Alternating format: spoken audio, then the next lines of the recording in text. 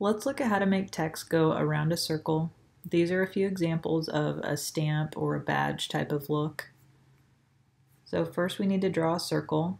If you go to your rectangle tool or hit L on the keyboard, you can use your ellipse tool to create a circle. I'm going to click, drag, and hold down the Shift key to keep it in proportion. Next, we want our text tool. We're going to click and hold to access the Type on a Path tool. And I'm going to click at the bottom anchor. This text is going to show up at the top, and I'll show you why we need to click on the bottom. So I'm going to type Samantha, and I have my text alignment to the left. I usually like to center it in case in the future I needed to make any adjustments to the live text. So you'll see when I center it, it actually goes to the top. Next, I'm going to start stylizing this a bit to match what I have up here. So I've chosen Gotham Medium, and to make this all uppercase, we go to Character, and you can do all caps. Another way to do that would be to go to Type,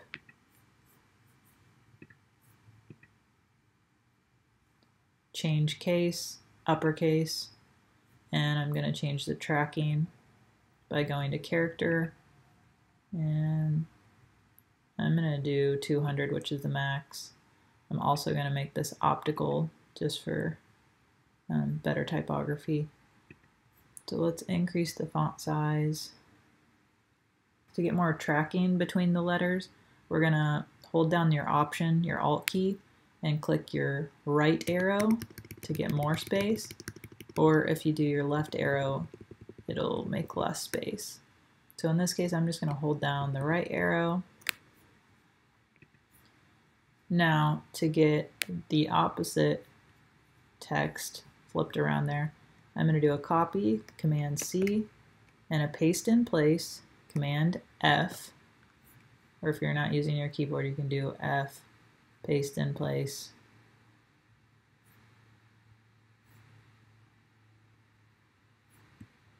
Okay, now we need to double click on the Type tool again. Let's turn on Preview, and this time we're going to do a flip. And I'm going to change this to center. Do OK. Go back to your selection tool, V, and we're going to rotate this 180 degrees. Now, when I click on this circle, I'm going to get the selection of the top one. You can manage that by either in your layers tool, you can lock one or the other because they're overlapping paths.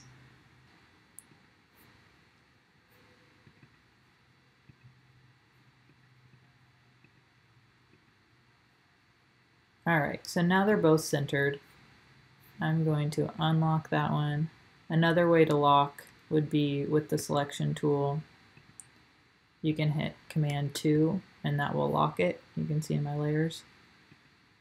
And you can turn off and on whichever one if you get confused.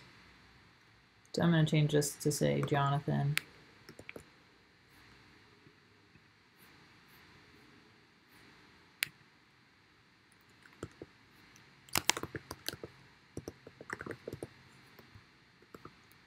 Usually in the characters palette, if I am working with uppercase, I'll just use this all caps in the characters to keep it all caps.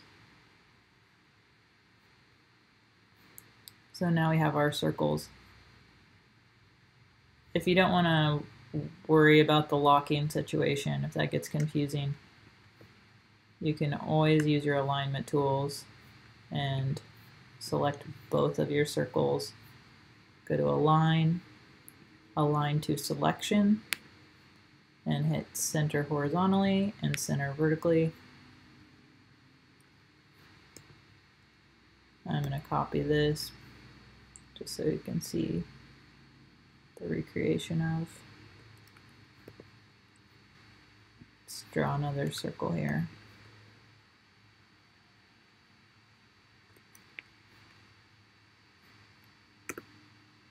use my eyedropper eye. Make sure these are centered. Let's say we want to create this little spacing, like it's cut, the circle's cut. Let me show you how to add that. I'm going to resize my circle so it bisects right through the text. I'm going to send that to the back. So Command Shift left bracket or Object Arrange send to back. Now I'm going to lock it Command 2. And there's a few ways you can add that spacing. One way could be to duplicate the text. So copy Command C and Command B to paste it behind. And we can add a white stroke to the back of that. So let's make that a stroke and make it white.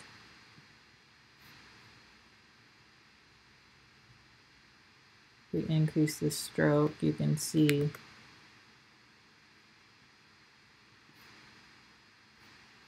now we have a nice white behind that. Another way you could do to cut the circle would be to use your scissors. I don't usually do that because I don't want to lose my circle that I created, but you can cut a point and delete the piece of the circle. But if you decided later you wanted to adjust the tracking here on the letters, you may have to recreate your circle again. So always make copies and play around with whatever works for your workflow. So I'm going to go ahead and lock both of the Samanthas, so I'm done with that. I'm going to select Jonathan. So Command C, Command B, paste behind, and let's add a stroke behind that one. If you do Shift X, you can change that to a stroke instead of a fill.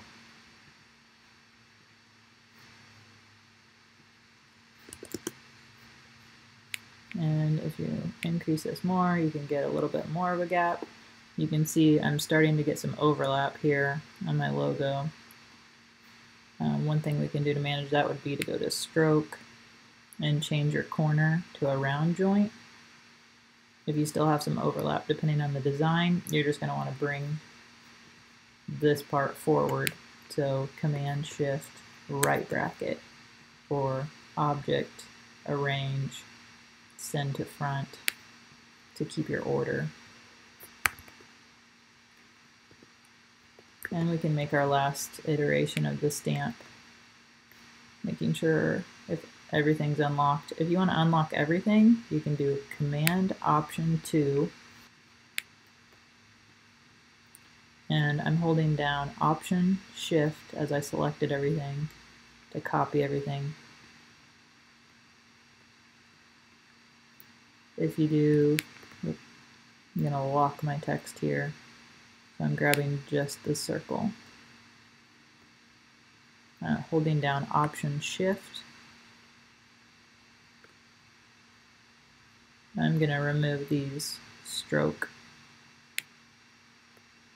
text. So my layers panel, you can select by clicking on the right side, this little circle, if it's not locked. So I'm going to copy Command C, and this time you can do Command F to paste in place, Option Shift, click and scale down.